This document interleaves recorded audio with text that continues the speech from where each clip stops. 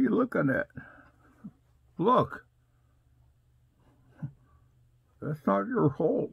I know. It's not my fault if the logo is not straight with a hat. That's the way it comes. Yeah, sometimes people got to understand that. But you know what happens? It really irritates me. You know, how could they be so stupid? Well, I don't want to comment on that. Well, I want to say this, though. You know what I'm going to do? No.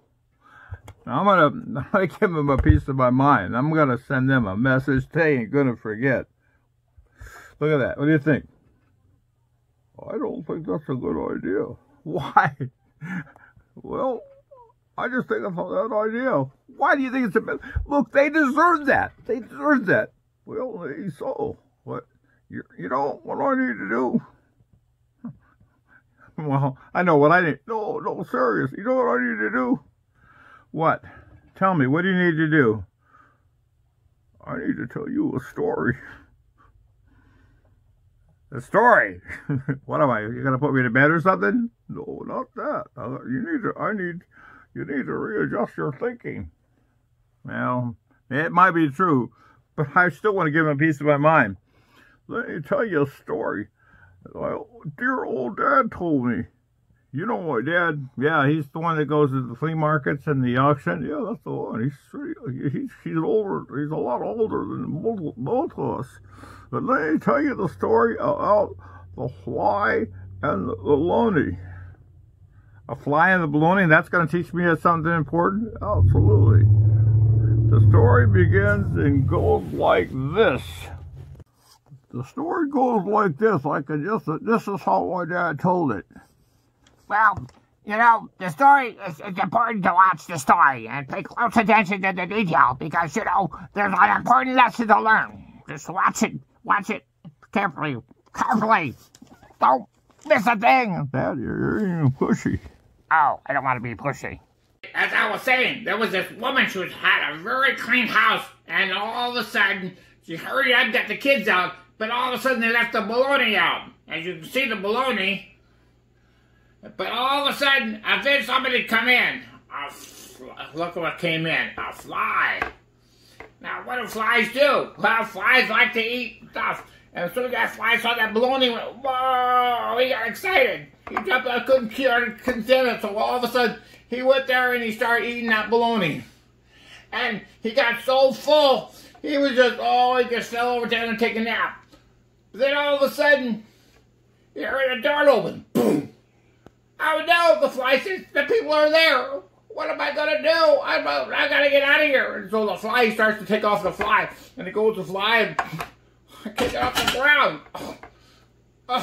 Hey, somebody take it off the ground. What am I going to do? The fly just, so all of a sudden he thinks to himself, wait a minute, I see that knife over there. I can climb on that knife and I can run up that blade. I can get enough momentum, I'll get going. So that's what he does. He gets on the knife, and he goes and runs off the blade. Whee! All of a sudden, he falls to the ground. Oh. It's a sad, sad story.